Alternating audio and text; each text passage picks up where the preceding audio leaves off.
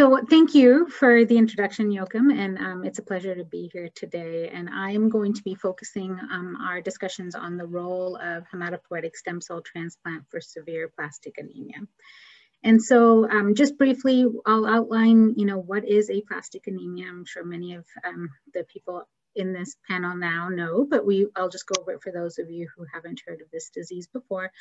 And I'm going to briefly touch on some of the causes of aplastic anemia and bone marrow failure syndromes. I know some of our other talks today are also going to touch on this. And then mostly I'm going to be focusing my discussion of the talk today on the treatment options and some of the advances that we've seen in aplastic anemia therapy over the last few years. So this is a rather busy slide, I apologize, but just to kind of start off with some of the basics, The bone marrow is an important factory that houses your hematopoietic stem cells, as you can see. And these stem cells are responsible for producing really important cells that your body needs, such as red cells, platelets, and white cells. And when we talk about the white cells in particular, especially in marrow failure syndromes, we really focus a lot on the neutrophils, as well as the white cells, the T cells and B cells that are an important part of your immune system. So essentially, in patients who develop bone marrow failure syndromes, the stem cells either don't function properly or there's a decreased amount of them, resulting in a decrease in the amount of red cells, platelets, and white cells. And so we usually think about this process in two ways. One is whether it was acquired, or two, if it was inherited. And I know Dr. Keel just kind of talked a little bit about this, but there are some genetic disorders, a few of them are listed here on the side, which can also present in a very similar manner to aplastic anemia. So it is important in some of our patients, particularly as I am a pediatrician, particularly in pediatric patients, because they tend to present more often in younger adults, but that doesn't mean that we can't see them in some of our adults as they age as well. And then when we talk about acquired aplastic anemia, we really kind of characterize the most common one that we think about is really idiopathic, so that we don't really have a reasoning for why this aplasia of the bone marrow happened. There are some autoimmune disorders, for example, like rheumatoid arthritis or lupus that have been associated with decreased marrow stem cell productions, as well as PNH and myelodysplastic syndromes, which will be discussed a little bit more detail in other talks. And then, of course, some infections such as HIV, for example, some of our medications like insecticides and chemotherapy agents, for example. These can all lead to a decreased production in your stem cells.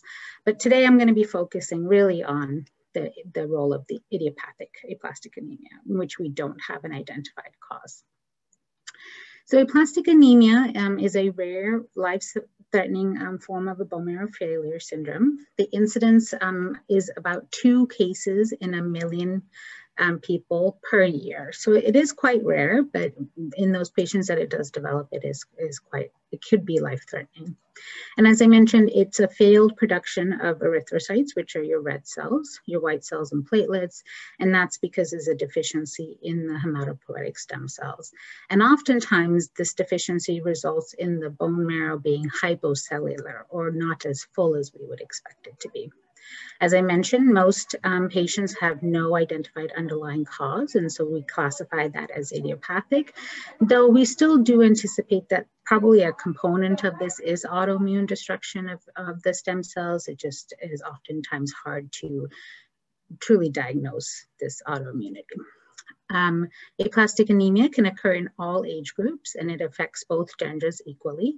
We do see that approximately half of the cases of aplastic anemia occur within the first 3 decades of life. So again, that may also be related to underlying genetic disorders.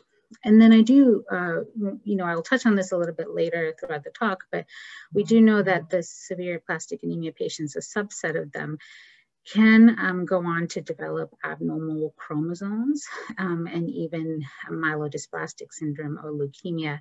And we see this incidence occurring in about approximately 15% of patients who are diagnosed with aplastic anemia. So this is just a very basic slide kind of showing you what our bone marrow biopsy results look like. As you can see on the left, we have a normal bone marrow, which is quite full, and a lot of these cells that are located in, those pink cells located within the bone marrow are the red blood cell and platelets and white cell producing cells. And then when you look at patients with aplastic anemia or bone marrow failure syndromes, you can see that it's quite empty and it's mostly just full of fat. So we do see very little production of our blood forming cells. So I did just want to touch a little bit on testing for genetic causes. And the reason for this is that, you know, there are a subset of patients who may have not been diagnosed with a genetic disease early in life, but present with their first finding being a bone marrow failure syndrome. And it's important, and we do see this, I think, in adult patients, though it is more common in pediatric, in the pediatric cohort.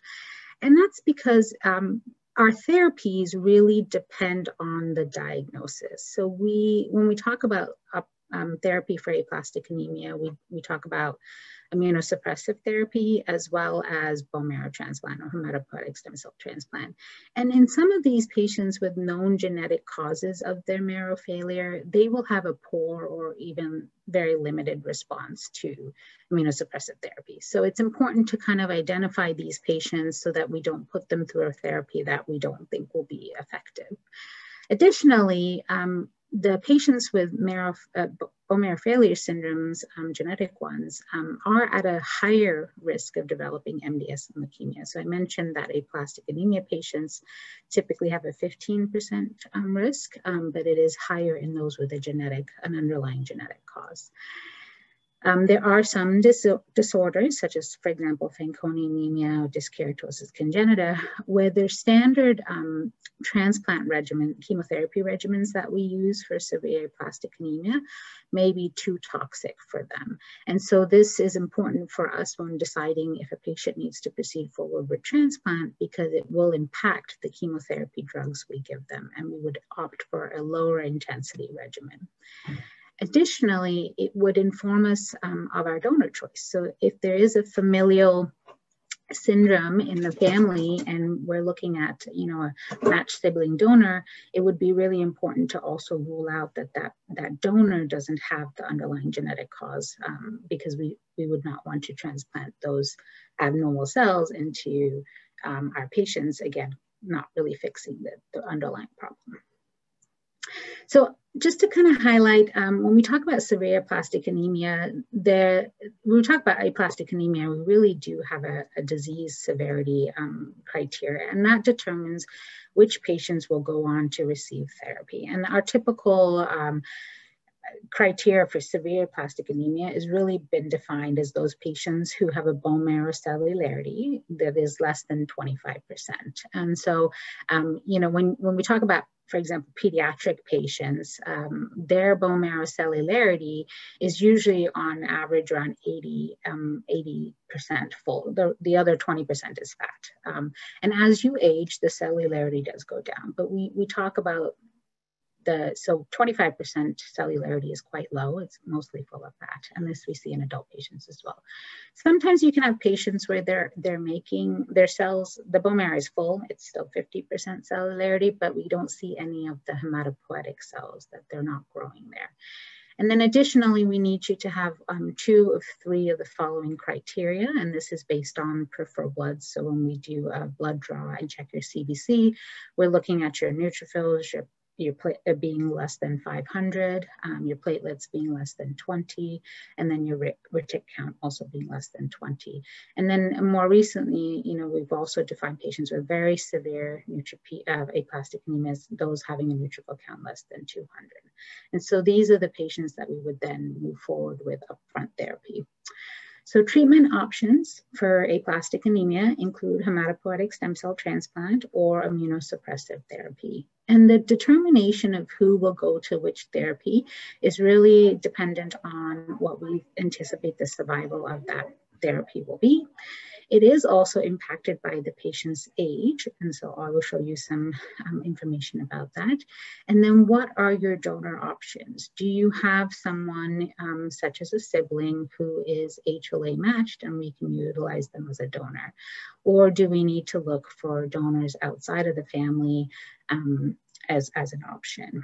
Additionally, we do want to take into consideration the patient's comorbidities.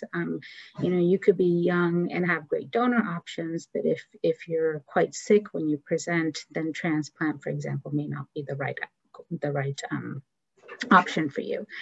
And then we do also want to consider the short and long-term complications for both adults and pediatric patients.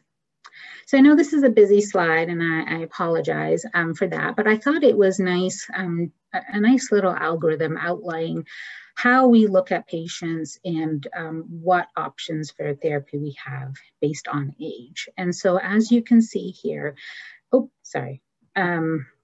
when we talk about patients who are children less than 18 years of age, or adults less than 40 years of age, the first line therapy that we recommend if you have a matched sibling is to proceed forward with bone marrow transplant. And I will show you the reasoning for that in the next few slides. So matched sibling transplants are generally, as I mentioned, considered first line therapy for children and adults less than 40 years of age. We see that the overall survival, so that's how many patients will survive the transplant, as well as the event-free survival, which refers to how many patients will survive the transplant and be cured without recurrence of the aplastic anemia, ranges anywhere from 80 to 95%, which is a very good outcome for a curative result. Additionally, we've over the years learned ways to utilize non-radiation based chemotherapy regimens. And this is important, especially in children, because it allows us to consider some of those long-term side effects that we worry about. And we can maintain growth and development and even fertility in some of our pediatric young adult patients. Additionally, when we think about transplant, we want to consider the risks. And so inherently with matched sibling transplants, the risks that we worry about, such as graft failure, and that's when we give the donor stem cells, but they don't grow, is very low. We also do worry about graft versus host disease. So that's when you take the donor stem cells and the donor T cells will start attacking the host or the patient's body. And when you're fully matched with a sibling, the likelihood of developing graft versus host disease is quite low. And as well, the younger you are, plus a combination of the chemotherapy drugs we use, the organ toxicities, short-term and long-term, are very low with our matched sibling transplants. And so I will point out that even though, we have an age limit of 40 written for adults, over the last several years, it's becoming, these are just kind of guidelines. We do have very young, healthy adults, even in their 50s and 60s, where if they have a matched sibling and they don't have a lot of comorbidities, it is an option to consider doing a transplant up front. But the initial data that we had was really based on a compilation of patients transplanted in Europe. And what you can see in this survival curve is that those patients who were over 40 years of age were found to have lower survival if they went to transplant first, whereas the younger patients, I apologize for that, it went dark in here. The younger patients will have better outcomes. And so that's where the decision-making process really came from. I do want to just highlight that there are some centers and that have really great results. And so our locally here at Seattle Children's and Fred Hutch, we had a study looking at pediatric patients who underwent a matched sibling donor transplant. They received chemotherapy conditioning with cyclophosphamide and ATG. and the survival was 100%. And so we do really think that for young, healthy adults, matched sibling transplant is the best curative option up front. So what if you don't have a matched sibling donor, or if you're older than 40, for example? In that case, the frontline therapy really is immunosuppressive therapy. And I'm going to talk about our previous immunosuppressive therapy as well as some new agents that we have now added into the mix. So immunosuppressive therapy really consists of horse anti-thymocyte globulin, or ATG. And so this is a collection of antibodies towards T cells that are collected from a horse.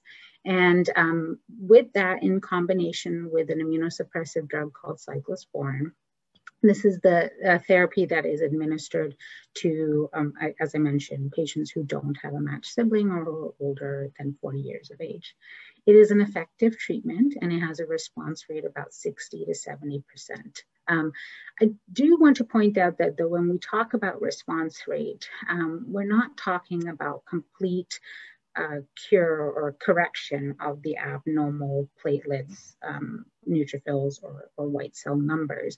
Oftentimes, the blood counts still remain abnormal, but you're out of that risk of out of the window of risk. So for example, your neutrophil count may be still within an abnormal range, but it's above 500, so your infection risk is significantly lower. Similarly, your platelets may not be back into normal, but you're out of that bleeding risk range. And so this is when we talk about, it is a response. There is a response rate of 70%, but it doesn't always mean that you'll have normal blood counts. It does also take approximately 2 to 4 months to start seeing a response to this therapy. And then we do know that patients, about 30% of patients, even after therapy, and even if they do get some response, will have relapse or recurrence of their cytopenias or low blood counts. And then there is a risk for developing MDS or AML, and as I mentioned before, that's about 15%. And we really do think that this risk is related more to the underlying aplastic anemia and not so much related to the medications that we're giving, because there are other disorders in which we administer ATG and cyclosporin, and we do not see evidence of clonal disorders or progression to pre-leukemia phases. So that is something also to kind of consider. And this actually is a nice kind of comparison of looking at survival in pediatric and young adult patients. And it compared directly patients who received a matched sibling donor transplant, that's the line in red, compared to those who received upfront immunosuppressive therapy. And you can see that while the overall survival, which is this curve here, people will be alive and survive the therapies. But what we noticed in this event-free survival curve is that approximately 55% of patients would have an event called recurrence or relapse. And so while they would be alive, their disease had returned, or they had progressed on to MDS and AML. And this event-free survival was significantly lower in patients who received upfront immunosuppressive therapy compared to a matched sibling donor transplant. So we also want to consider, what if you have some response to therapy, but it's not complete, or, if you have recurrence. And so typically we want to make sure that the IST therapy is given at least 3 to 6 months to see if we've had response. If in the younger adults there are no evidence of response, then we want to move forward with a matched unrelated donor option. And that's because they're now, especially, we do have great outcomes with these donor choices. However, there is still limitations in finding a donor. So depending on your ethnicity, there may not be suitable donor options out there for you. And then in some of our older patients, or those with more comorbidities, you may consider a second course of immunosuppressive therapy, or you may with ATG and cyclosporin, or you can add on other newer drugs like altrombopag. And in Europe, they particularly like the drug called alemtuzumab or Campath as another option to help treat the aplastic anemia. So the Eltrombopag is a new drug that kind of came out a few years ago, and it's actually an oral medication that helps stimulate the stem cells. And what we've seen is that in patients where you add eltrombopag with IST therapy, that the overall response rate is much higher at the 6-month mark. We see a response rate of about 87% in comparison to the historical response of around 66%. And again, just remember, most of the time it's a partial or not a complete response, but there are patients that have better counts after receiving eltrombopag. We still did see that about 30% of patients who received the addition of IST and eltrombopag still had relapse. And then the risk of MDS and AML is still about the same. It's still 10 to 15%. And so more recently, the Europeans have been looking at a treatment of comparing, eltrombopag in addition to IST therapy up front compared to those who just received IST therapy alone. And as you can see, it's a very busy slide, but I just want to point out that the overall response at 3 months was only 31% for immunosuppressive therapy alone, but when you add in eltrombopag, it was close to 60%. So, a larger number of patients would have good response with the addition of this medicine. And now it really is truly becoming used upfront in IST therapy for our patients. So in the patients who either tried immunosuppressive therapy and failed, the next options for treatment really are use of a unrelated donor. And so I wanted to quickly show you these slides from the CIBMTR, which is it's an international bone marrow transplant registry, and they looked at the survival of patients who received a matched unrelated donor transplant for severe aplastic anemia. And you can see that historically, again, this is from 2008 to 2018, but the matched sibling donors do have a better overall survival than matched unrelated donors, and this is particularly seen in patients older than 18. But more recently, we've been able to, there's been several studies done where we look at different combinations of chemotherapy to see if we can improve the survival rates for patients receiving an unrelated donor transplant. And more recently, there was a study that Dr. Yogandig was part of, but really utilizing a chemotherapy regimen that included fludarabine, 2 gray of total body radiation, so this regimen does contain some radiation, as well as ATG, and then the addition of cyclophosphamide. And the study looked at trying to figure out the optimal dose of cyclophosphamide and found that in patients where we received 50 milligrams per kilogram dosing, that the survival with an unrelated donor transplant was 97%. And these results are very encouraging. And so it's led to the question of, can we offer upfront matched unrelated donor transplant to patients who don't have a matched sibling and are healthy enough that we think that they could proceed forward without IST? So the pros is that it would provide a curative option, especially in the pediatric patients. And then there would be lower transplant toxicity in the younger patients. Of course, the cons really are related to what is the likelihood of finding an unrelated donor. And it is much lower in patients of ethnic minorities. We also have to make sure that the donors are willing to donate. And then one of the cons, but not really, since this is improving over time, we don't have a lot of head-on-head comparisons of using upfront unrelated donor transplants compared to IST therapy. So as we do more studies, we'll learn, is it truly more beneficial than immunosuppressive therapy?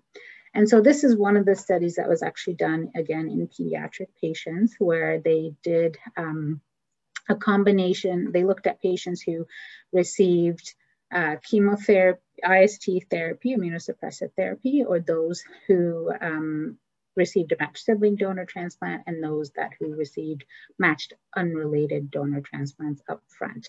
And these figures here are really just showing you what the overall survival And the event-free survival was comparing matched siblings and matched unrelated donors. And you can see that they're comparable. So with this, in the newer age, as well as this combination of chemotherapy conditioning that they used, they found that the likelihood of survival and that the disease doesn't return is the same with both matched sibling and matched unrelated donors. So the only thing is that, trying to work up the donor quickly and making sure that we proceed forward is an important part of it. This study, the TransIT study, which is now closed, but was recently open, and it was directly comparing patients under the age of 25 years of age with severe aplastic anemia and comparing immunosuppressive therapy with cyclosporine and ATG to those patients who received a matched unrelated donor. And I have some preliminary data. We had about 56 patients enrolled on that study.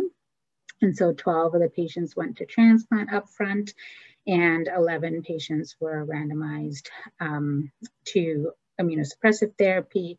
And as you can see, all patients survived, but we did have, in the transplant group, but we did have one patient who unfortunately developed graft failure after they received their matched unrelated donor and needed to go on to a second transplant. In comparison, in about only 55% of the patients who received immunosuppressive therapy had response, and then ultimately 5 of those 6 went on to receive a transplant afterwards.